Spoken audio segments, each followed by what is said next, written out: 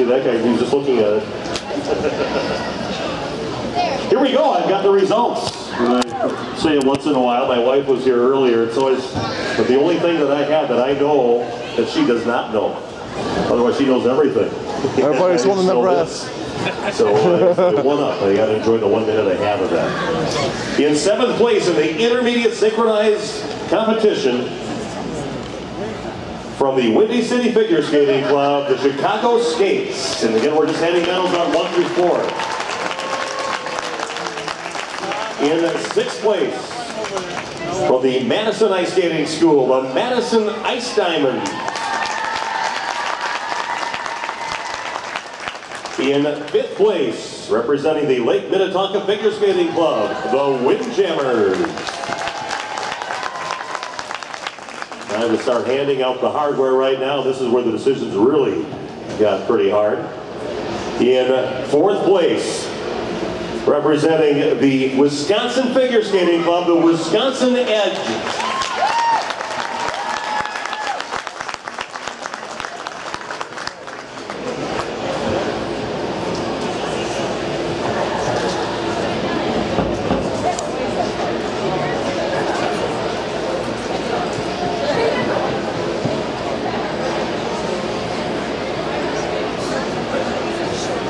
In 3rd place, representing the Swan City Ice Skaters, Swan Sink Station.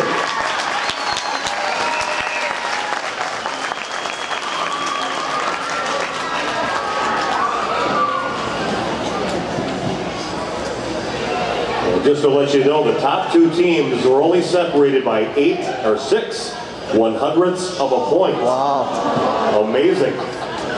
And I tell you, it was a close competition. I was thoroughly entertained. That was entertaining, and that's why I love to come back here and watch these high-level skaters.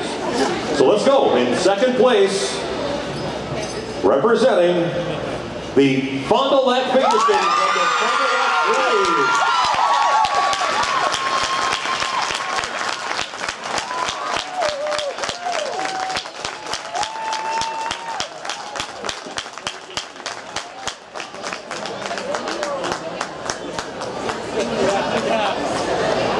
And that can only mean the champions of the intermediate synchronized competition from the Northern Ice Skating Club, Starfire.